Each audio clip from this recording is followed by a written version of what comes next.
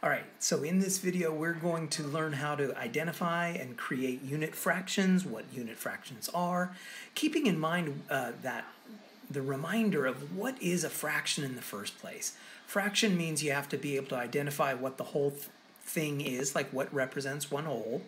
You have to be able to represent all the parts that have been cut up into equal pieces, so that's the denominator. And lastly, you have to be able to recognize that some of those parts are shaded in or being emphasized, that's the numerator. So let's get started with unit fractions.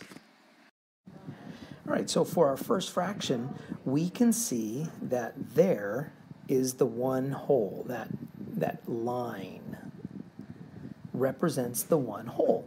And now the question is, okay, so since we've identified what one whole is, do we have equal parts? Meaning, do we have a denominator? And yes, we do. We can see that we have 3 equal parts. Now, where do I see those 3 equal parts? I see one right here, one right here, and one right here. So we have 3 equal parts. Now, this line is telling us that one of those 3 parts is being emphasized. And then the unit form, that 1 out of 3, we're going to call that 1/3. So we're going to write the number 1, and then I'm going to write the word third, T-H-I-R-D. 1/3 is what that unit form represents. And then in numerical form, we're going to write it as 1/3. All right, so with this one, we see that this thing right here represents our one whole. So we have our one whole. So the next question is, do we have equal parts? Has it been cut into equal parts? And we can see that, yep, it has been cut into 6 equal parts. And then how many parts have been emphasized?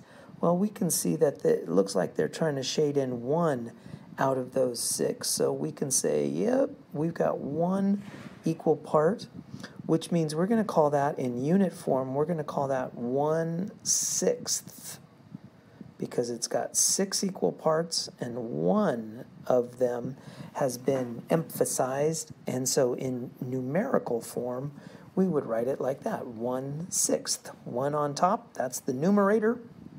And then 6 on the bottom, that's the denominator. Numerator, denominator, 1/6. All right, so for this one, we've got a trapezoid. And so that is our whole, our one whole. So that is our one whole. But then that next question, that next part of a fraction is, has it been cut into equal parts? And we can see right here, these are not equal parts. These parts on the bottom are a little bit larger than the parts on the top. So they're not equal parts. So we have no equal parts, which means this is not a fraction.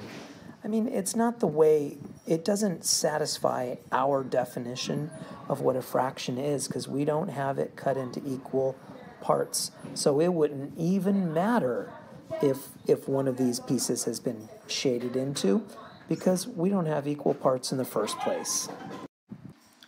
And that wraps up unit fractions, the idea of recognizing what a whole is. Do we have equal parts? Is one of them being shaded in? And that's a unit fraction, when that top number, one piece, is being emphasized out of all of the equal sized pieces.